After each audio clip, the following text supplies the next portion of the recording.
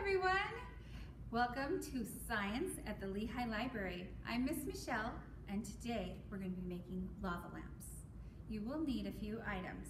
You're going to need water, a container, you're going to need oil, food coloring, and either an Alka-Seltzer tablet, which we found works best, or you can use baking soda and vinegar, and we'll explain how.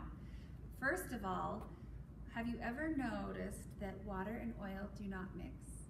Do you know why? They weigh different things. It's called density. And so water is heavier than the oil. Isn't that interesting? And so water will always sink. So when I pour the oil into our lava lamps, you will notice that they won't mix. They'll look like they're mixing and then they separate. And so when we add our Alka-Seltzer tablet, it changes, it connects and dissolves in the water, and all of a sudden it sends off gases which create our lava bubbles that come up.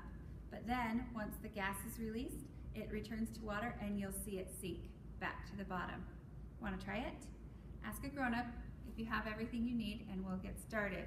So whatever container you use, you're going to fill it 1/4 full of water. So if you use a water bottle, fill it 1/4 full of water, and then you're going to fill the rest up with oil, okay?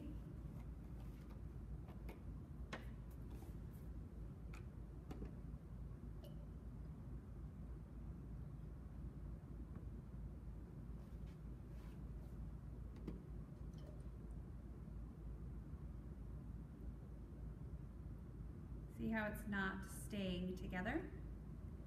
It's trying.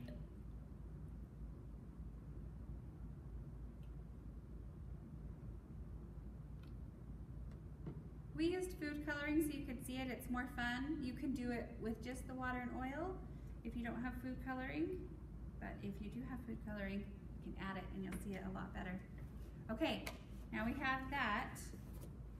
And now we're going to see the reaction. So you'll take a little Alka-Seltzer tablet and you can break it up into smaller pieces and you're just going to put them in. Ready? Watch.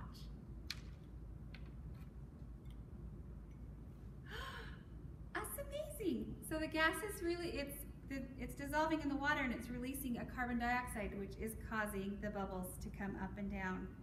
Now a fun thing that you could try is to place a flashlight. So if you have a container with a lid, you can hold the flashlight underneath it and it will look more like a lava lamp.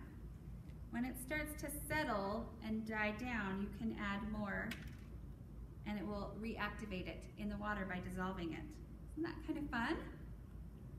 So it doesn't matter what size your container is. If you have a cup, just make sure you fill it 1/4 full of water and then 3/4 full of oil. We hope you have fun. Let us know how it goes. Bye.